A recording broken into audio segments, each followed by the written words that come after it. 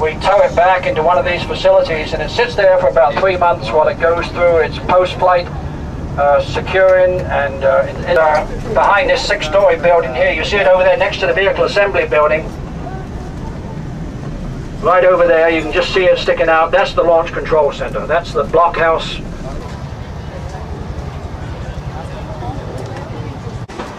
That was real. This whole thing is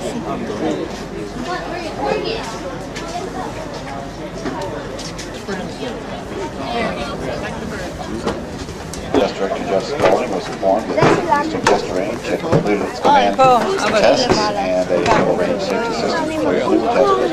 This test simply preparing for a scheduled cabin vent test. Also, activation of the S-band communication system to the high power mode is being completed at this time with all systems reporting no problems. Initial measurement unit calibration. En maliwan. Apa sebenarnya lah? Ya lah, gede.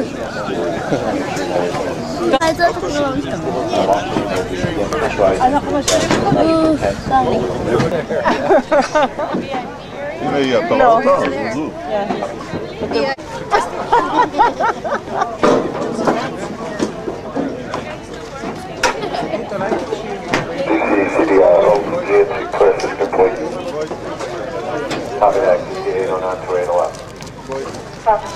So 18.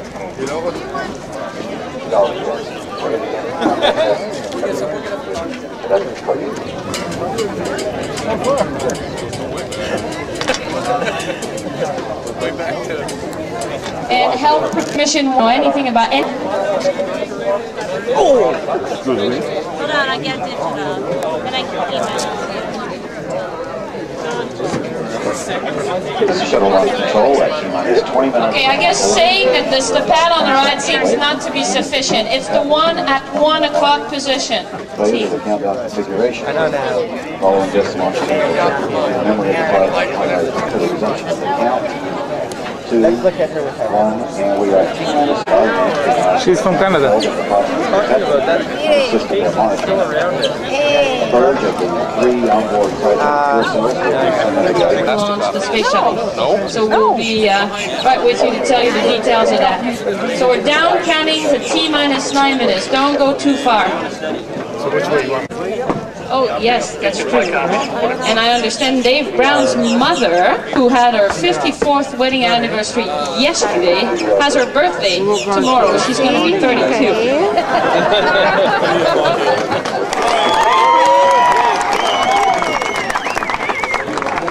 And our Major General runs the astronaut office. She tells us what to do, and we do it. Carolyn Wolverton, right here in yellow.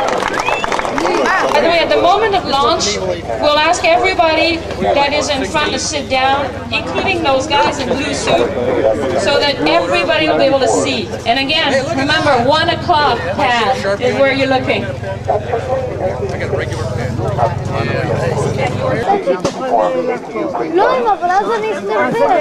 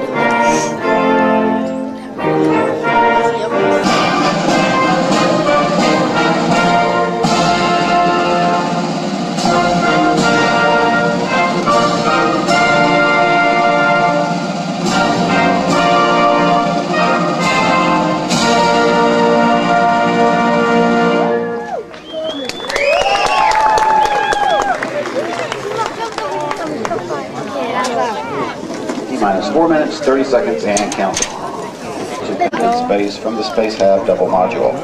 You can see the monitor right here. That means that if they had to evacuate the pad at this very point in time, they're the only ones out there. Everybody is gone away. As you can see, 3 minutes, 25 seconds, took care of the vehicle are now here with us. Final aero surface checks of the orbiters. They have to bring back the pass rail for them to come back out, so it would take a few seconds. Hydraulic systems. And next we'll see the 3 main engines be gimbaled as a final test prior to launch. They're going to be able to direct the space shuttle in the right direction. Operating with no problems reported. And the gaseous oxygen vent hood will be slowly retracted away from the top of the external tank. Clear caution warning memory. Verify no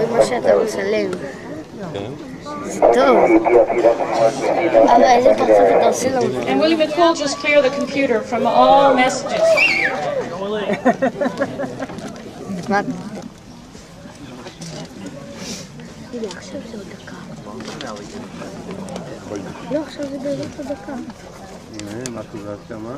DDLCS, no hold, no LCC, RF glitch. We're inhibiting the redundant switch on the active cell. Okay, we copy. You copy? I copy. And you're still going. T-minus 1 minute, 30 seconds, and counting. If you have misplaced a pair of eyeglasses or a small visitor center bag, the liquid hydrogen tank inside the external tank is reported to be at the proper flight pressures.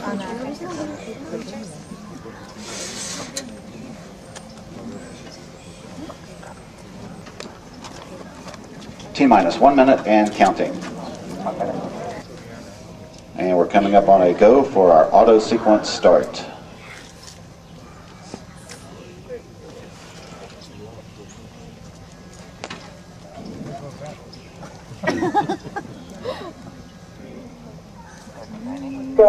And we have a go for auto sequence start. Columbia's onboard computers have primary control of all the vehicle's critical functions. T-minus 20 seconds and counting. 15 seconds.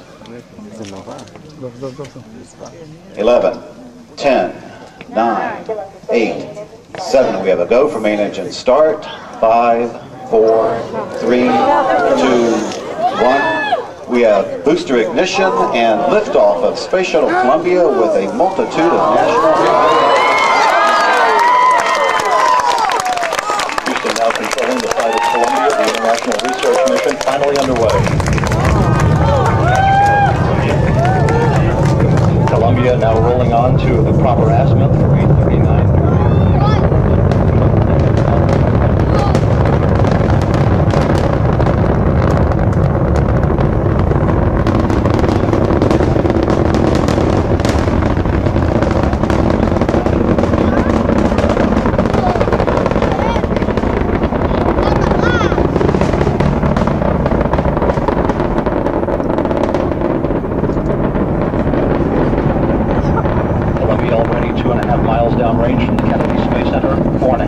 In altitude, the main engine's beginning to rev up to full throttle, 104% of rated performance.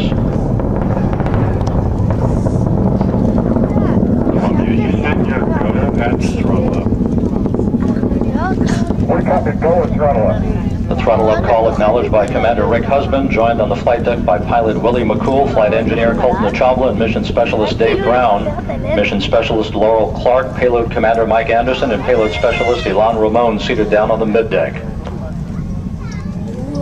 1 minute, 26 seconds into the flight. Columbia 10 miles downrange, 13 miles in altitude, traveling at 1,800 miles an hour. Keep on looking. You'll see the solid separate. If you look precisely, you'll see two round little lights away from solid rocket booster separation. Everything looking good on board Columbia.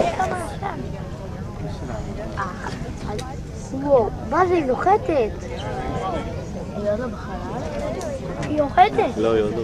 למה יורדת? 7 דקות להקשיב אותה. Oh, look at that. Damn, why didn't I get that? תראו כמה... בהתחלה זה הוציא הכי הרבה הפסדים.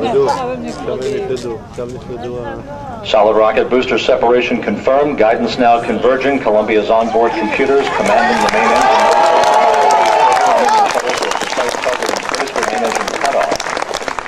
Columbia now 43 miles downrange, 35 miles in altitude, traveling 3,200 miles an hour. The propulsion officer and mission control reporting that the orbital maneuvering system engines have ignited, providing Columbia with a boost uphill for the next 90 seconds. If you look closely, the boosters are on the side of that little light. On each side, right and left. Now falling below. Downrange. Everything aboard Columbia in great shape. 3 good main engines, 3 good auxiliary power units, 3 good fuel cells.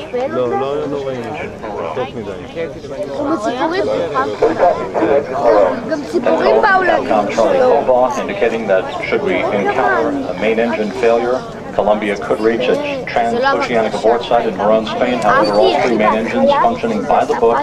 Columbia 85 miles downrange, 50 miles in altitude, traveling almost 4,000 miles an hour.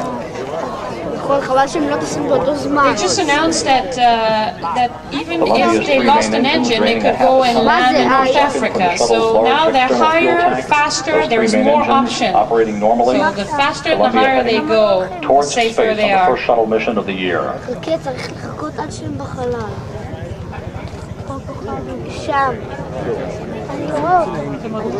Is MECO, M-E-C-O for main. Well, these not for 16 days. 7 miles downrange from the Kennedy Space Center, 62 miles in altitude, traveling more than 5,000 miles an hour, on course and on time for its orbit, 150 nautical miles above the Earth.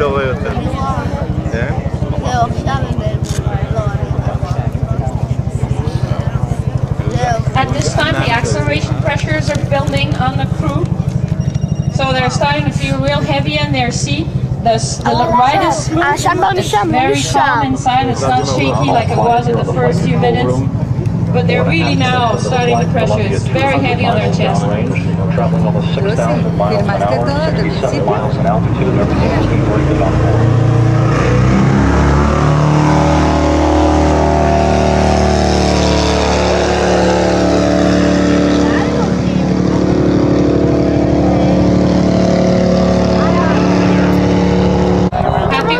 Because it's the second flight and he's gone on time both times. Next time I want to fly with him. Miles downrange, 70 miles in altitude, traveling almost 9,000 miles an hour as we approach the 6-minute mark into the flight. Columbia in great shape, 500 miles downrange from the Kennedy Space Center at the 7-minute mark into the flight. Columbia is 620 miles downrange, less than a minute away from main engine cutoff. By now, even though the engines are not shut off, they're in space, so they've passed the 100-mile altitude point. Okay, watch for MECO call.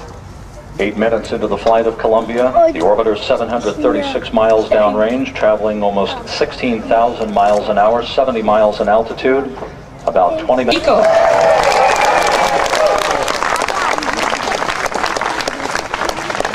Mr. Yossi, we have a package for you at command post. Mr. Yossi. And rocket that you just saw lift off into their space home, their spaceship that will be their home for the next 16 days. And it's a huge choreography that they have to do, all of them, irrespective of how they feel at this very point in time. They really have to reconfigure the onboard computer, set up the tank, take out their suit, open up the cargo bay doors, which are needed for cooling, deploy the antennas so they can talk to us better on the ground. And now they're on for their mission. So I hope you had as much emotion as we did. It's probably the funniest launch I see in every single time. Out of my stomach. Have a few more minutes, you can roam around and stand up, and then in about 5 minutes we'll make a call to go back to the buses. Godspeed to Columbia. Thank you all.